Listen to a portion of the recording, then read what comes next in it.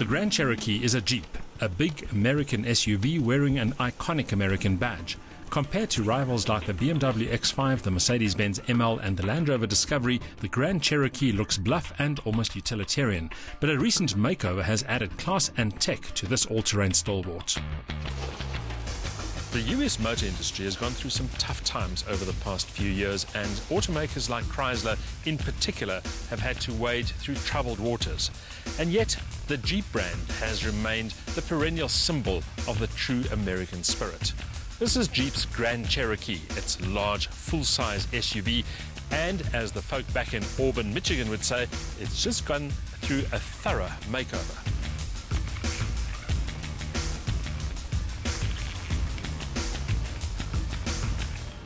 In styling terms, this new Grand Cherokee isn't really that new.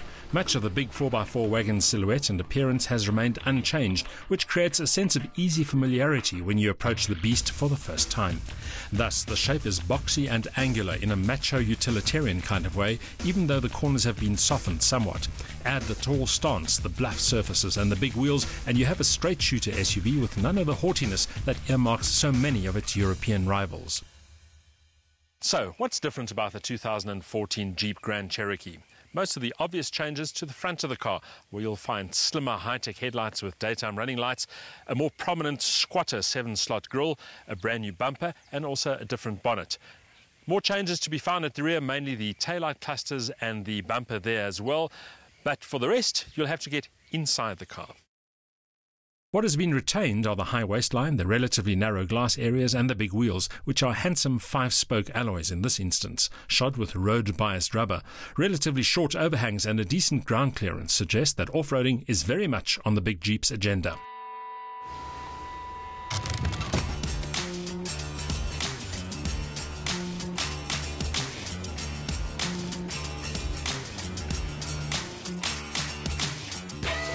It has both the horsepower and the hardware to tackle anything from country roads and mild gravel to serious off-road conditions. And despite its fancy-pants exterior and lavishly appointed cabin, it's clear that the Grand Cherokee still remains a genuine Jeep at heart, which means it isn't scared of the rough stuff.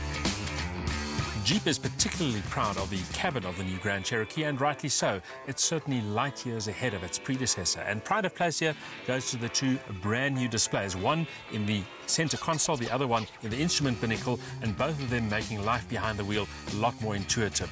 And I have to say that both the fit, the finish and the trim here is a lot better than before. The interior appointments are a lot more stylish, with a dash of European understatement that is almost Scandinavian in its elegance. The leather upholstery features carefully executed stitching, and the natural grain wood trim's finish is matte rather than glossy and gaudy. Interior space is adequate, but the bulky front bucket seats and the relatively narrow side glass can make the rear bench seat feel more cramped than it actually is. Fortunately, a full-length panoramic roof adds welcome light and air. A motorized tailgate provides access to a cargo compartment with 782 litres of luggage space when packed to roof height, and more than 1,500 litres with the rear seats folded flat. That's plenty of space for families on extended holiday trips or even overland expeditions.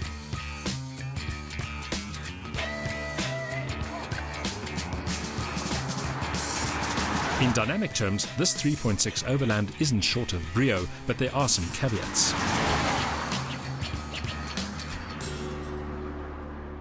The 3.6-litre V6 Pentastar engine in this vehicle is the smallest of the three on the options list, but small only because the other two are large V8s. On paper, the performance certainly looks promising. 210 kilowatts of maximum power linked to 347 newton-meters of torque. With a curb mass in the region of 2.3 tons, the Grand Cherokee needs every kilowatt of the V6 engine's urge, and it can feel wheezy and slow to respond. You sit high in armchair-like comfort in the cabin of the Jeep Grand Cherokee with a commanding view of your surroundings, which is useful, obviously off-road, but on-road as well. In terms of performance, that V6 feels powerful enough, although you really need to work the throttle to make the most of it. The claimed performance figures credit this vehicle with an 8.3 second 0 to 100 time and a top speed in excess of 200 kilometers an hour, and both of those feel quite feasible. But really for me, this is all about cruising and about maintaining a nice consistent speed, and that's when this vehicle literally eats up the kilometers. The claimed combined cycle consumption figure is 10.4 litres per 100 kilometres, but in reality 17 litres per 100 kilometres is a more realistic expectation.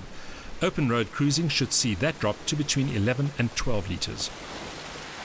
Once you swap tar for gravel, the off-road heritage of the Jeep comes into play, and it really is very, very competent. Of course, it also has the right hardware, full-time four-wheel drive, air suspension, which allows a ride height of up to 280 millimeters, and a terrain select device, which will fine-tune elements like the steering, the suspension, the braking, the throttle response, depending on the particular setting you choose. You can also, of course, leave it in automatic and let the vehicle almost do itself. If you really get to the rough stuff, there's low range, and then you can truly crawl over amazing obstacles without the slightest of problems. There is no mechanical diff lock though. The Jeep relies on an electronic version, which allows more wheel spin initially, but is eventually effective enough. It's tempting to consider this latest Grand Cherokee as little more than a facelift, but the list of improvements and updates is an extensive one, ranging from the sharper looks and the smarter cabin to the high-tech instruments and the driver assistance systems. It's still quite an unwieldy vehicle, especially around town, and it could be a bit more responsive in terms of performance, but it is supremely competent on and off the road, with the comfort and the luxury to match.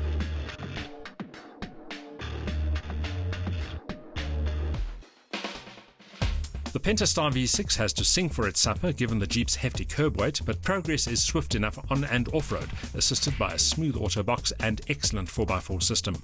Add the updated styling, lavishly appointed cabin and high-tech ergonomics, and the latest Grand Cherokee shines where it really matters. Don't believe those fuel consumption figures though.